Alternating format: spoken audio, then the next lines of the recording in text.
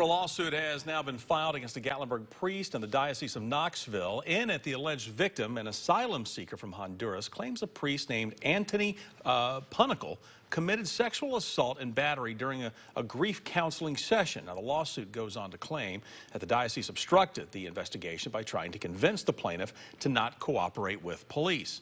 Meanwhile, the diocese says Punicle has since been removed as an active member of the ministry.